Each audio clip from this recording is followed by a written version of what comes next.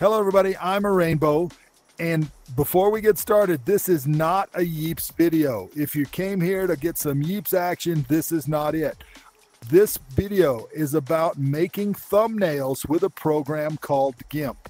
I've had a lot of requests from people asking me how to make my thumbnails. This is how I do it, so I am going to walk through that process.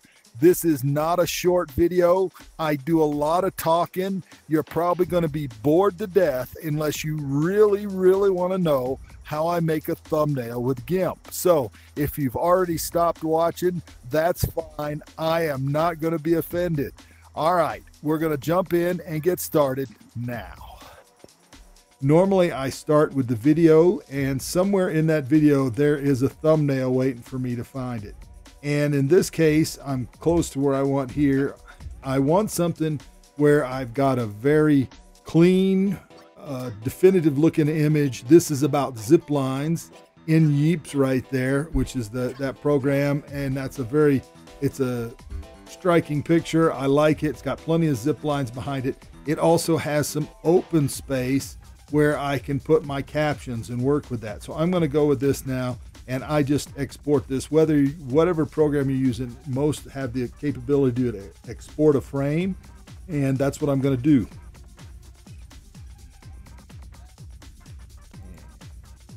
Just export it to there.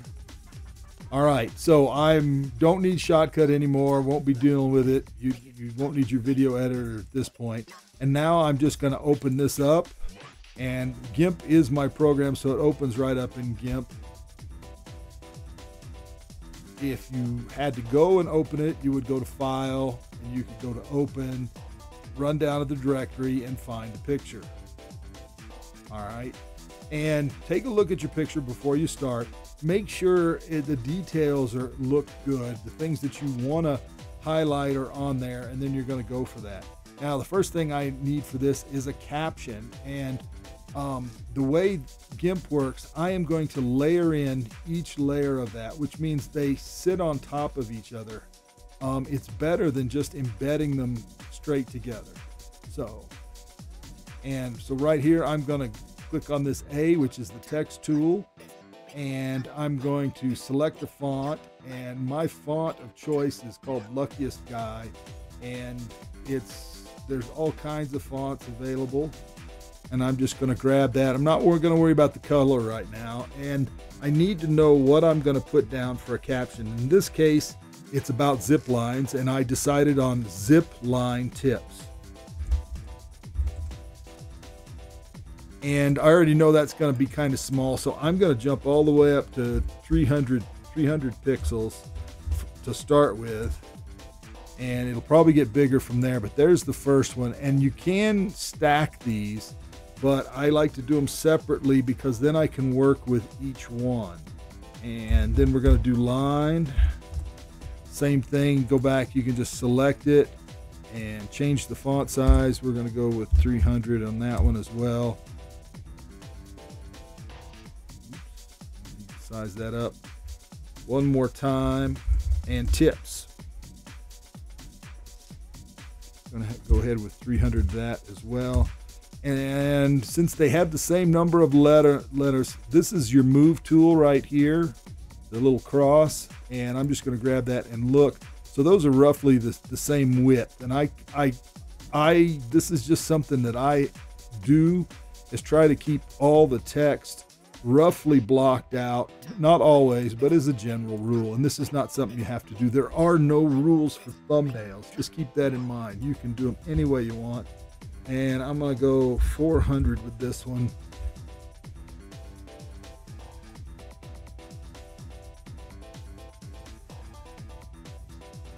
And the zip it's about the same size, so we'll call that good for now. All right, so now I have zip line tips on there, which is what I'm looking for. And I want everybody, when they see it, to immediately know. Most people, if they're familiar, you'll know this is a Yeeps for hide and seek, but it's always good to put a logo on your thumbnail if one exists, because those are instantly recognizable by people that see them. And I just happen to have one that I got from the Yeeps Figma. and it'll open up by itself, and it's quite large. And I'm going to go up to edit, and I'm going to copy this. Then I'm going to go back to the image. I just click on it, and you see over here each thing I did has layered on top of this image. It looks like one, but I'm going to select the main image because I'm going to edit now and paste as a new layer. And you see how big that is. And since this is a layer, we're just going to go to layer. We're going to scale it. Scale layer. And just from experience, I'm going to call that 500. I've done this a number of times with this logo, so get it where I want it.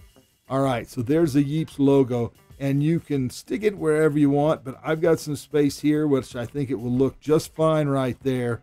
And I've still got my main image, which people will see, and then my text, which jumps right out at you.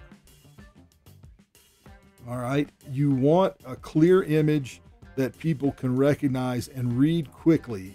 You don't want too much text. You don't want, there are, like I said, there are no rules.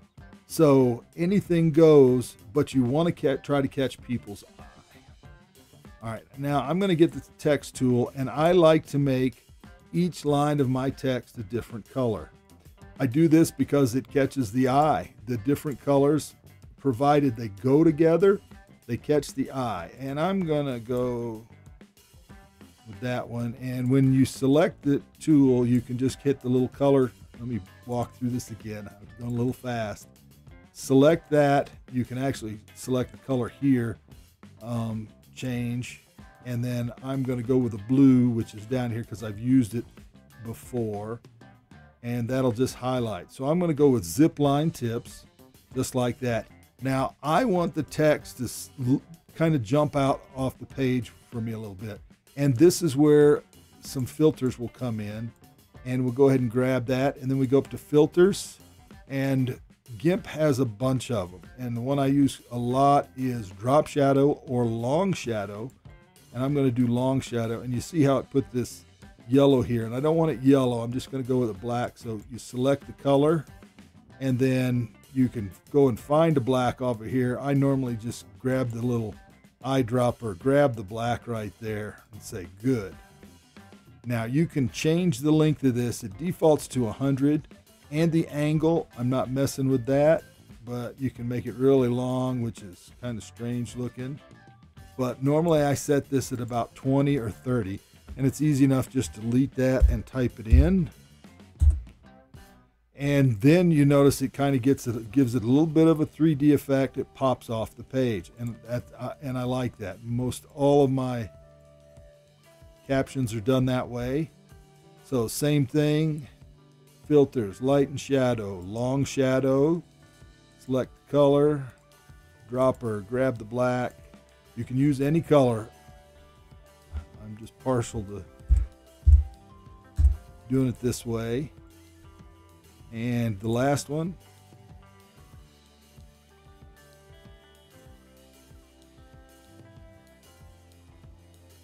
All right, so there we go.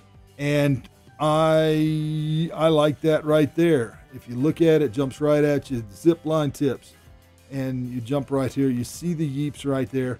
I don't see that I need to put anything else on this picture. So now we can go ahead, and Gimp saves it in its default format. So I'm going to go ahead and save this in case I want to go back to it.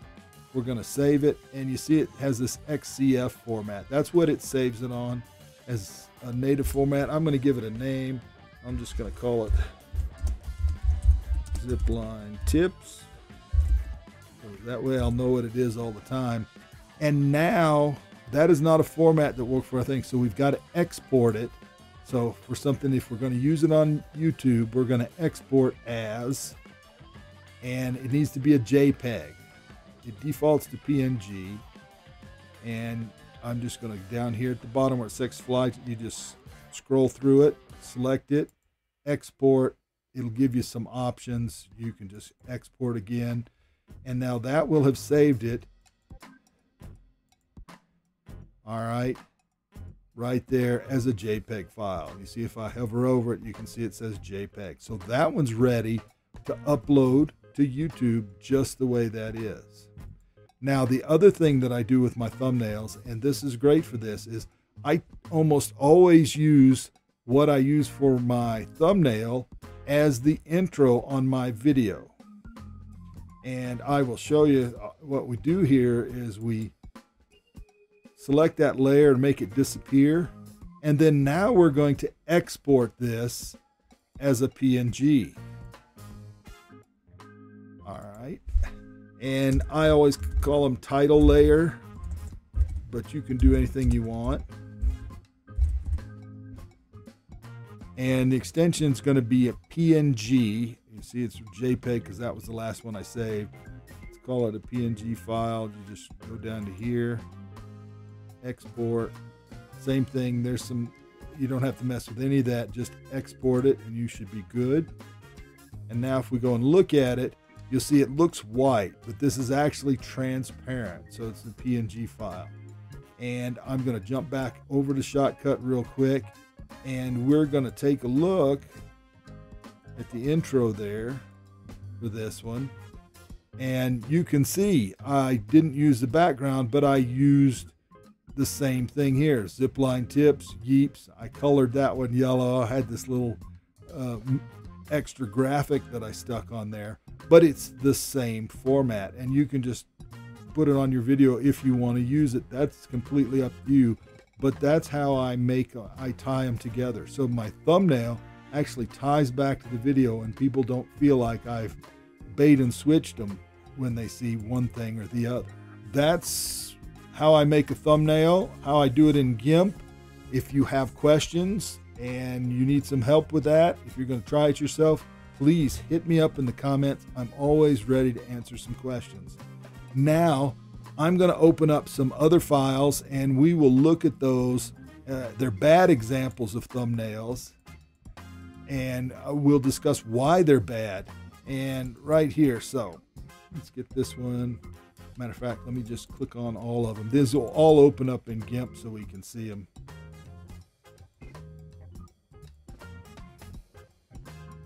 And bear in mind, I made all of these, so I'm not getting harsh with anybody else except me. All right, here's a thumbnail. These are all based on examples, though, of things I've seen. Now, this one right here has big text. It's a little thin for me, but it's big. It's easy to see. Zipline tips tells you that immediately. And why are there brushes on here? There's some zip lines on the background, but you can't really know what those are, and there's brushes there. That is a bad thumbnail because they're not tied together. There's nothing tying this to an actual zip line, and people are going to wonder, they don't see any reason to click on it.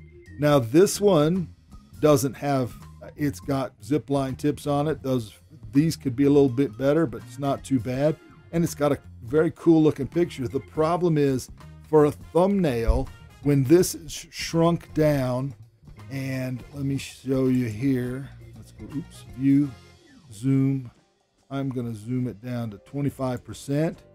When you zoom it down and it gets shown on a home page, nobody can see it. They don't really know what it is.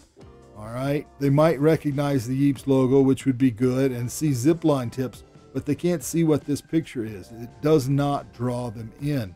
So there's no reason for them to click on it. Let's look at the other one. All right. Here's kind of the same one before. It's got zip lines. You can see it. That's good. It says Yeeps on it. That's good. And it says how to use zip lines. And this has the same problem as the one I showed you before. When you go and we look at it at 25%, boy, that starts getting hard to read as the text is smaller. You have all this space, make it bigger. Use some bold text. Get up there so anybody can see it. All right. You want it to catch their eye and want them to jump in.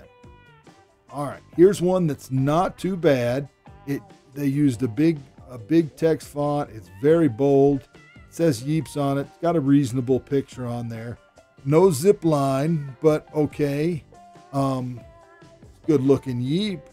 But the problem is you can't read the font that they used up in here. This is some font that it's very customized, so it makes it hard to read. You don't see zip line immediately. The I is kind of buried in there, so it makes it hard to read. Once again, keep in mind, everything I've told you are guidelines. You can go out and get a video where it just completely has a terrible thumbnail and get a lot of views, but I wouldn't bet on that. Something has to draw the viewer in and go, hey, I want to click on this and actually get started on the video. So you want to catch their attention. Whatever you're doing, catch their attention, make it easy for them to see it, and draw them into your video. All right, everybody, that's how I do it. Making my thumbnails, some of the philosophy behind my thumbnails. I hope this is helpful. And like I said, if you have questions, please hit me up via Discord. You can hit me up in the comments. I will do my best to answer and help you out. All right, y'all be good. Take care now. Bye-bye.